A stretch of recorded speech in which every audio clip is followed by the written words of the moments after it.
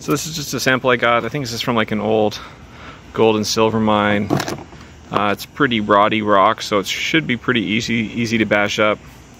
It's mostly, I think, pyrite and maybe arsenopyrite. It's quite oxidized. I think it's probably been sitting on the surface for 100 years.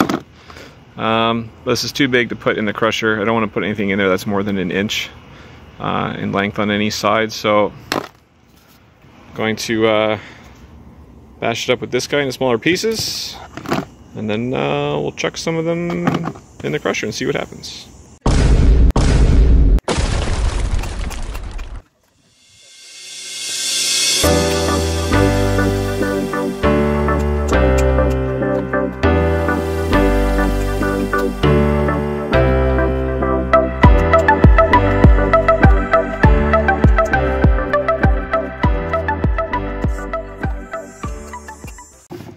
Okay, so I've got them all smacked down to a little more of a manageable size for the crusher, kind of minus 1 inch or so.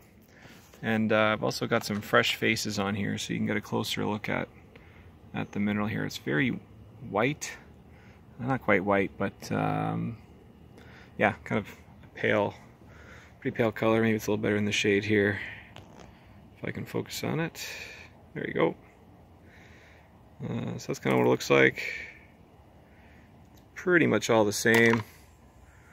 This is a little bit dirtier oxidized piece, I guess. Maybe a little bit of quartz gangue. There might be a tiny bit of sphalerite on some of the pieces too, but most of them are pretty much pure sulfide like these guys. So I don't think I'm gonna have to do much separation once I get them all ground up. Might just be able to roast them and then smelt them. At least that's the plan. Yeah, so anyway, that's what I got. It's not a big sample. I have a small amount of it already crushed up over there, although some of it's still kind of coarse because I only put it in for a few seconds. So I'll sieve it out with my sieve, put the oversized stuff back in, and see what she looks like afterwards.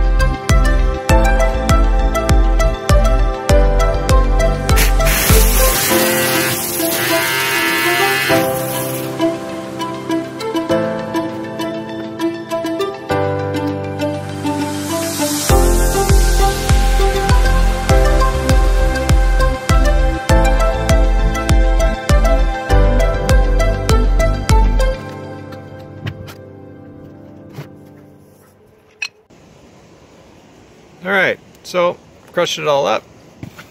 I'm going to quickly run it all through the sieve, and anything that doesn't pass through the sieve I'm going to toss back in the crusher and powder that up.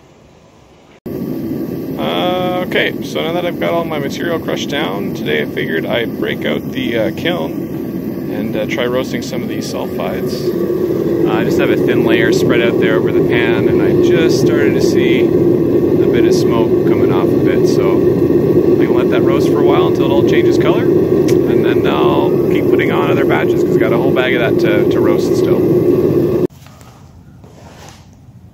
So you can see here how it changes color. Over here on the left is the ground up sulfide minerals, mostly pyrite, prior to roasting, and over here is what it looks like after I've roasted it, sort of blackish red color. So it changes color pretty quick.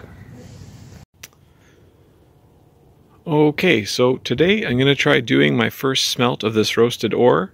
So I'm going to be mixing about 30 grams of this roasted ore. You can see it's gone all sort of reddish and black from that brown that it was originally.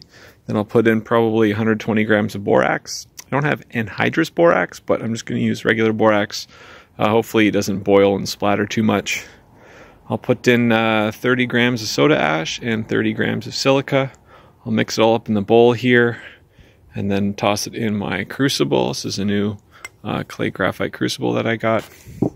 Then I'll toss it in my kiln for maybe, I don't know, 15-20 minutes. We'll see how long it takes to boil. And then I'll pour it off into sort of mold I made here, and hopefully the heavy lead can sink to the bottom. Before I put it in, I'll probably add 25 grams of lead as well as a collector metal, so hopefully that will collect any precious metals or other base metals that are in the roasted ore. Alright, I'll get that mixed up and then I will light up the kiln. Okay, so I've got my crucible charge mixed up here. I also added 25 grams of lead pellets. I'm going to put that in the kiln. I'm going to light it up and let it melt.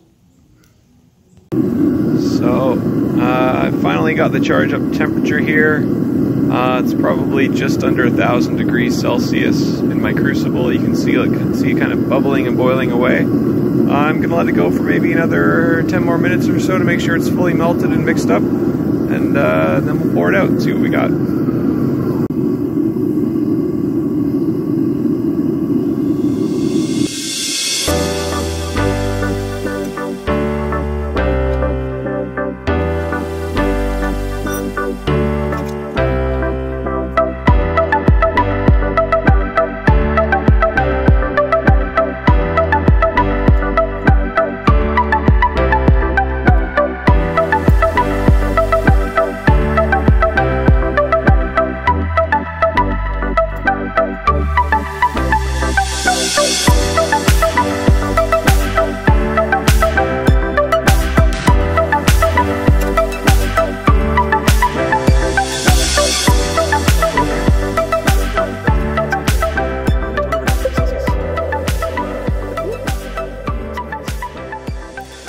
Okay, so I finally managed to get everything out of my mold.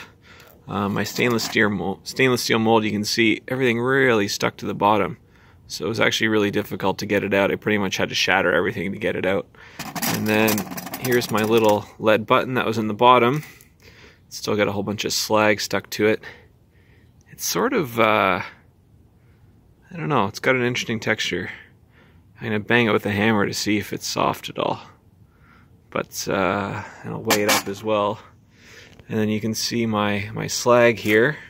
Very glassy, very black. So that's good. And I didn't find any matte.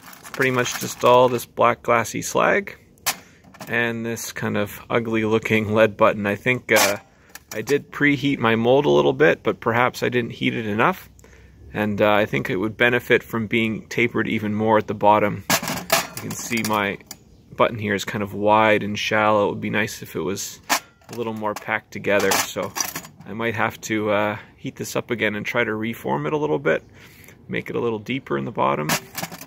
And there were a few little pieces that looked a little metallic, but for the most part, it's pretty much just the black glassy slag and this guy. So I'll hammer this, I'll hammer the rest of the slag off of this, and then I'll weigh it up and see if we recovered all of our lead that we put in. So I've got it all cleaned up, and you can see it's got a really weird texture on the bottom of it. It's probably from getting stuck to the stainless steel. And I just weighed it up now that I've got all the slag cleaned off, and it's only about 20 grams, so I definitely lost a couple grams of lead.